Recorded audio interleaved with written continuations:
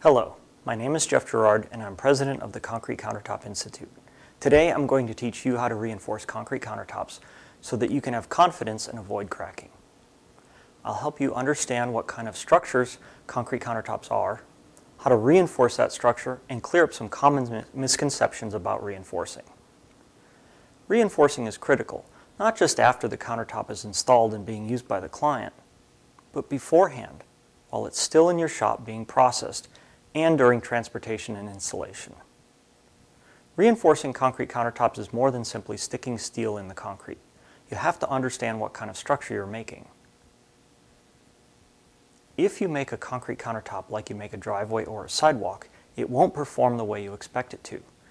Driveways, sidewalks, floors, and roads are all slabs on grade. And slabs on grade depend entirely on the compacted subgrade to support the concrete and any weight applied to it.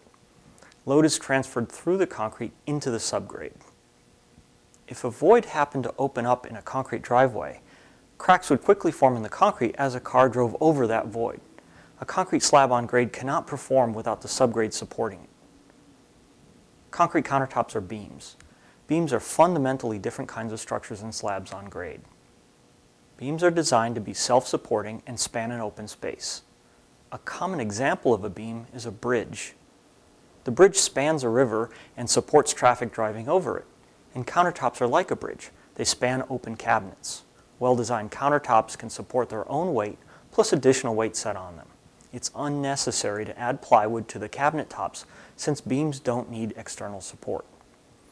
Since countertops are beams, let's examine how beams work so you can understand how to properly reinforce them. I've selected this cartoon to illustrate the basic behavior of a beam when it's loaded with weight.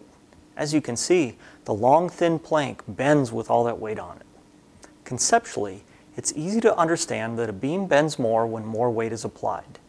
It's also easy to grasp that the longer the beam and the thinner it is, the more it will bend.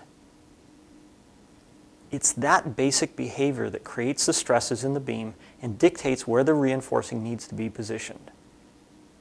I've made a diagram which represents the cross-section of a beam when it's being bent. The drawing lets us see the forces developed when that beam bends. And when a beam bends, the top surface is being made shorter, so the material at the top is being put into compression. At the same time, the bottom surface is stretched out and made longer. It's put into tension. The compression and tension forces are greatest at the outer surfaces of the beam. As you move closer to the middle of the beam, the forces diminish. At the very center, there's no compression or tension at all. The common practice of placing reinforcing in the middle of a concrete countertop positions that reinforcing where there's no tension for it to resist. In essence, the countertop is behaving as if it had no reinforcing whatsoever. You're relying solely on the tensile capacity of the concrete to hold the countertop together. So why does this matter?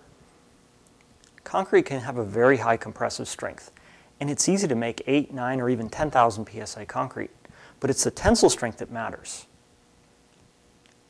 Concrete's tensile strength is 10 to 20 times less than its compressive strength. When concrete cracks, it's because it failed in tension, not compression. To demonstrate this, I've made a small concrete beam which I've bent. You can clearly see the tension cracks on the underside where the bottom of the beam is being stretched out. This highlights the need for reinforcement and where to place it in the countertop. Reinforcing resists tension forces, so it must be placed close to where the tension is greatest, and that's on the bottom of the beam. But some parts of a countertop need reinforcing in other locations. Bar top overhangs are sections of countertop that extend well beyond the edge of the countertop, edge of the cabinets. A bar top overhang is a kind of beam called a cantilever. A diving board is a cantilever too, and the silly picture of a cow on the diving board shows what happens when weight is put on the cantilever. Because the diving board is bending downwards, the top surface is being stretched out. So where do you think the best place would be to put reinforcing for a concrete cantilever? At the top, of course, where the tension is greatest. So to understand reinforcing, you first need to know what kind of structure a concrete countertop is.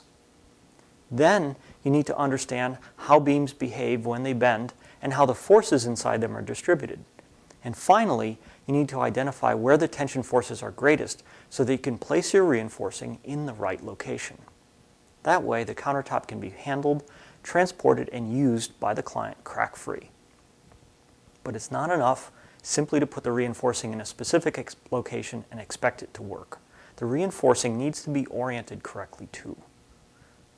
If we think back to the cartoon plank, which direction would you orient the wood grain to ensure the plank wouldn't break? Would it run across the plank or along its length? Tension forces run in straight line, just like a rope being pulled in a tug of war. Wood grain running along the length of the plank is oriented parallel to the tension lines of force. This makes the wood strong and resist breaking.